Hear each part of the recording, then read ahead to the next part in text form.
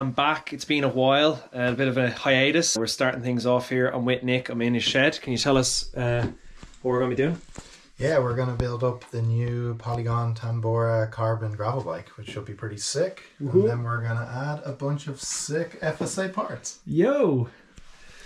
Let's get into it. First of all, do you have a specific tool for this? Okay, it's a wearer components. Matches the screwdrivers. First, it wouldn't be a bike build without a beer. Thank you. Cheers. Cheers. Let's do it. A little crisp as well.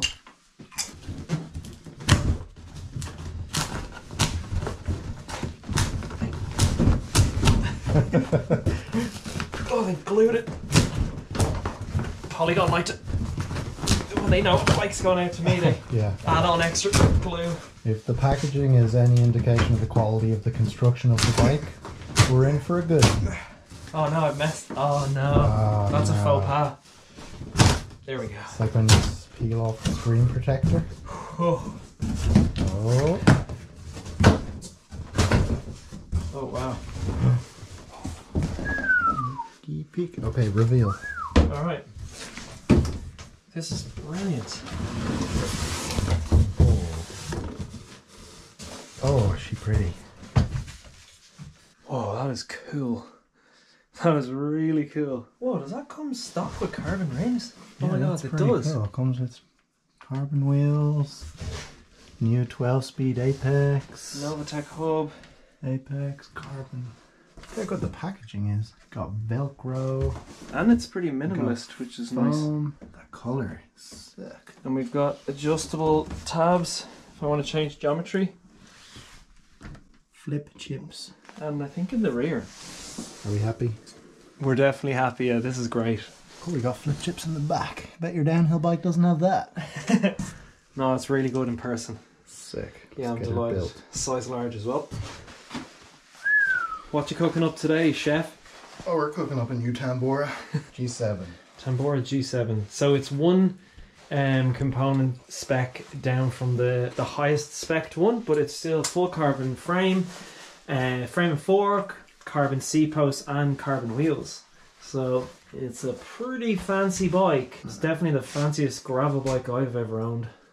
Right. Alright, set her up, Nicholas. Oh, that was pretty slick actually. A small shed, so. Yeah.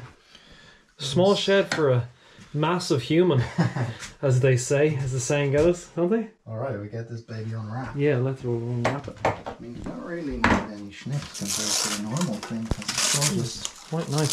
Super nice. Very impressive packaging. It's alright. Carbon wheels on a carbon bike. Yep. Oh, look at the size of that BB area. It's sick. It's T47. What's T47, you ask? Well, yeah, it's BB30 but threaded. Ah, lovely. So no creaky bottom brackets. Yeah, so it's the same size as a BB30 bottom bracket shell, but they thread it. So the bearings still go in, they're still huge, but you don't have any of the annoying press fit creaking or...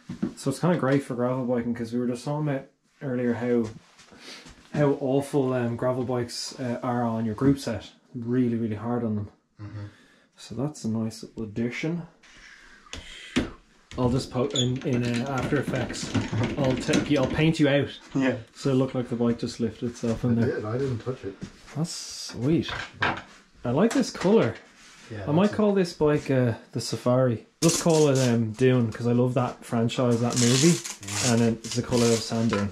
Or you could call it Timothy, after Timothy Chalamet, as a kind of subtle hint to the fact that it's named after Dune. Yeah, true. Although I don't think anyone will actually get that, like it's such a tiny link, isn't it? But I like it, Nick. It is a solid name for a bike. Maybe I'll call this Arrakis, because it's full of the crackers. Alright, I'm going to unfollow myself. Sorry, guys. High setting. Oh, little. Do it. Quite cool, isn't it? Yeah, I made that look pretty hard, so. We'll edit it in post. Oh, it doesn't even rub out of the box. That's crazy. It's pretty impressive, Polygon. Yeah, that is weird. Literally just take off a few straps, bit of thread on one of the cranks to stop from moving, put the front wheel in, put the bars on and put the seat post in, and that's it, fully built. Yeah. So that took, what, 4 minutes? Yeah, easy. That's pretty cool. And the gears are even. Well, that shit's amazing. Okay, so the gears come... And it's got a clutch derailleur. Yeah. Sweet. So this is like properly ready to rip. Literally out of the box.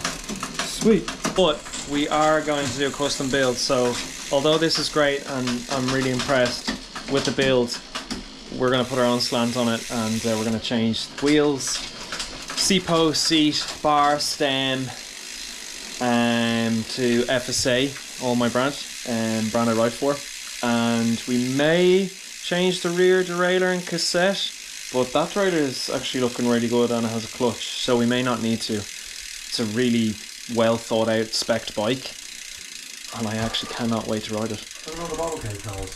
Yeah, it's got loads of bottle cage holes. 1, 2, 3, 4, 5, 6, 7, 8. Oh, the bottom's up. So you can fit 4 bottles in the front triangle for your bike packing. And then there's up here for That's a a frame bag, I guess. Yeah. Front trailer mount. Yeah. DI2 mount. We got rack mounts. And that, yeah. And rack mounts. Amazing. That's incredible. That's much better than fork mounts because it's more aero. Oh. You know more about gravel than me. I only know how to send on a gravel bike, Nick. I'm a geologist after all. Yeah. First up, we got the stem from FSA. This is a pretty interesting concept, and I have not tried it, either of you. It's supposed to be a shock absorbing stem. Whoa. It's quite a little chonker insert that goes inside the stem, and then There's 3 different types. the bar goes through the center, and it's supposed to take away the... Oh, you've got different inserts depending on the... Oh, that's really soft. Oh, it's pretty hard. Harder. So this is middle. It's middle of the road, I guess. So if you're gonna fully send it, Yeah, go fine. medium or hard? Should we start off with medium and see Yeah, what may it's as like? well. Yeah, middle of the road. Alright, let's do it. Can you read that? 44 centimeters wide, and it's 31.8 clamp. And these are FSA's Adventure Bar. They're alloy. They got pretty nice sweep outwards. Oh wow. So this goes inside. Yeah. And then it looks like to fit the bars we have to Oh, you take put that in the bar this first. out. Wrap the elastomer around. Teamwork. Yep. This goes through, and that part's aluminium as well, which is cool. Does that have to be fixed tight? Well, you have access to it at the bottom, so Oh, you so can oh, tighten you it do. up after. Sweet. I don't know, I'll check out the torque spec and stuff on the inside. My bars are going to feel so comfortable in here. Yeah. Build essential. Biscuit. What's better than a biscuit? A beer? A free biscuit. Ah. Thank you, Kira. Okay. Although, Kira, you never watch my YouTube videos. But cheers for bringing these home. Thank you. Kind of similar colour to the frame. Well, not really.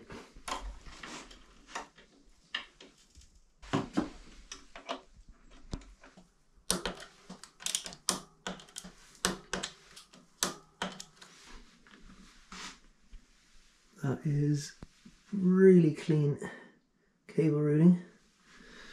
Nicholas, It's pretty good, isn't it? are you proud? I'm proud. You can say what you want about cables through the headset, but on this it's actually not too bad. Got like little grommets to prevent the water getting in. The race at the top splits in half. There's like slots for every cable you could ever need. It is clean. Yeah. Obviously, it's not as easy to work with, but I think once you have it figured out, it's not And too looks bad. sick. Plus, they say it's like a watt for every 10 centimeters of cable. Stupid. So you're gonna be air out that. FSA wheel set.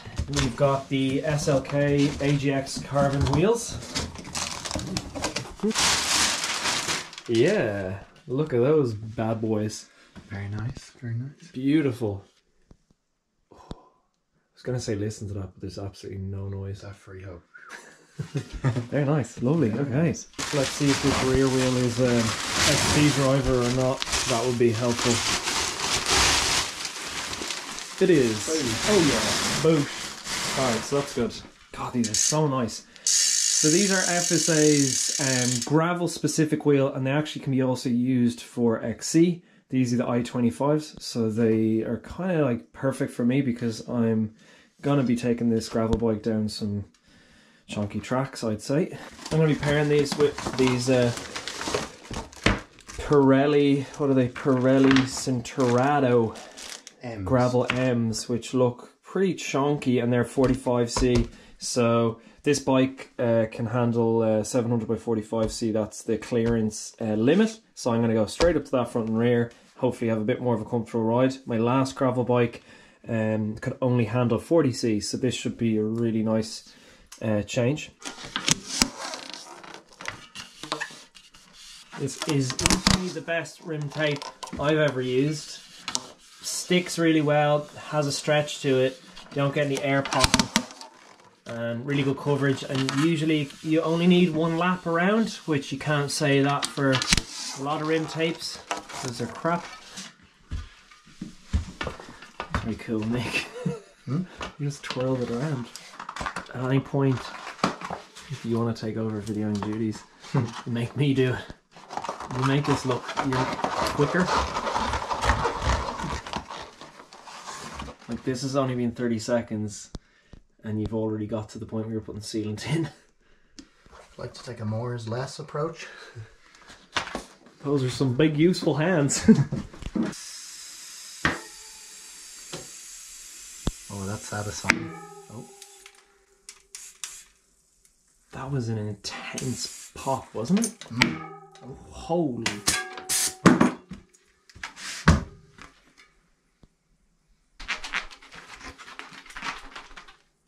Which one did I rim tape? I hope I didn't mess it up. The front. Oh god. So if that goes down, it's my fault. There's loads of sealant in there.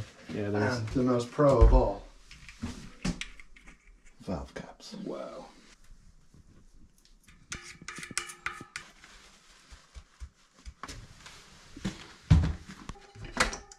And back side. Side.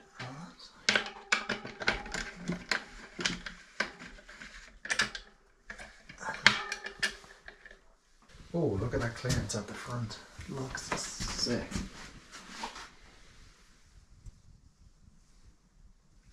Big track bike, you want no gap.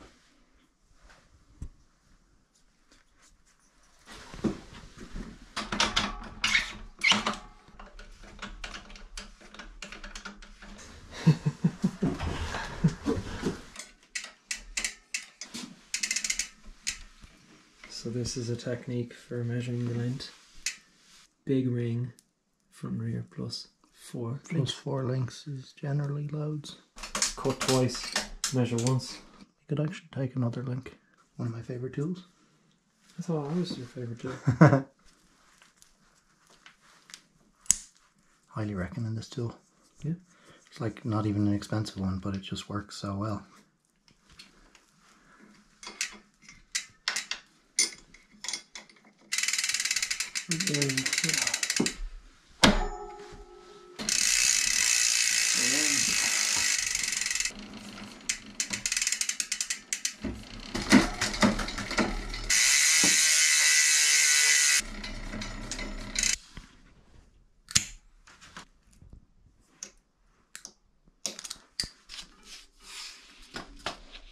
Oh, it's got a nice speckle in it. Yeah, like cork tape, but stretchy with a bit of thing. Beautiful.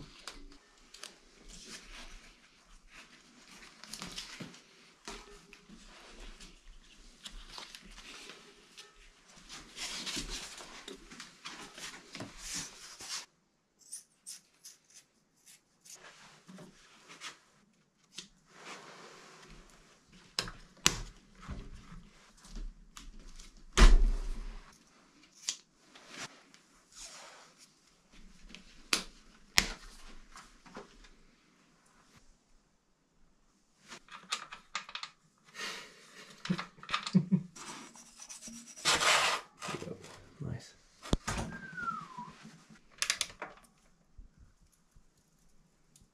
That's loads.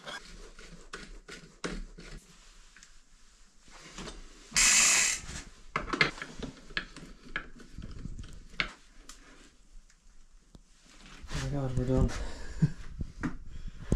Nick, you absolute legend. Unbelievable, man. Looks sick.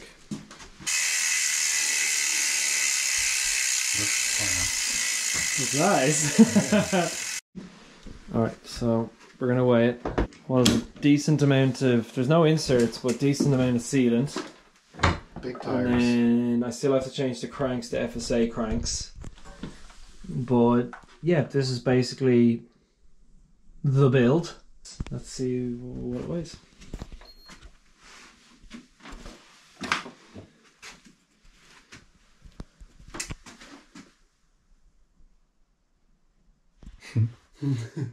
I don't think it's going to decide on. Well, let's just say it's definitely under 10 kgs based off this. Yeah, with really heavy pedals. What's it in pounds for any Americans watching? Oh yeah, 20. Let's just call it 21. I guess you could put it in the bike stand, maybe. And I'll tighten it. All right.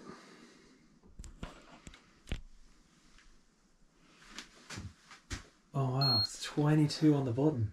And 9.98 kgs. it's very good when you consider that you've got like proper pedals, heavy old cranks, big tires, and a stem that weighs almost 300 grams. I will have much lighter cranks. I'll have FSA carbon cranks, and then I'm trying out their VPS stem, but that actually weighs just shy of 300 grams, so there's a strong chance I'll be going to a stem that weighs half that. So I'd say realistically we'll be down to 9.5 kgs. 9.5. And I've no clue. I just like to ride gravel bikes. I don't know enough about the gravel world, so I don't even know if that's a great weight, but I don't really care. It feels very light when you consider. Yeah, it does feel light. Almost mountain bike sized tires. Yeah. Alloy bars, alloy stem, big pedals, alloy cranks, basic like SRAM Apex is like their entry level group set. Oh. It's really good. I'm happy. It's very cool. Looks sick. Are you happy? I'm jealous. Are you jelly? Yeah. Are you jelly in your belly? I'm jealous. Nicky's jelly. Yeah. Well, Nick, if you play your cards right, I'll let you have a go. But no, you were thinking I was going to be like, I'm going to get you one for your birthday. Will be next unboxing. Will be my Christmas present. Yeah. Oh. Yeah. Hint, hint. All right. Well, that's been the Tambora G7 build. Mr. Nick here has been very good to oblige and build the bike for us. Hope you've enjoyed it. And I hope you learned a few things about how bad I am at videoing bike builds. I've never actually videoed one. And how good Nick is at building bikes. Do you want a little sign out? Yeah, that's fucking good. Hopefully we'll do another one. We shall. Sorry for cursing. You should be apologising. I'll get demonetised before I'm monetised. Yo!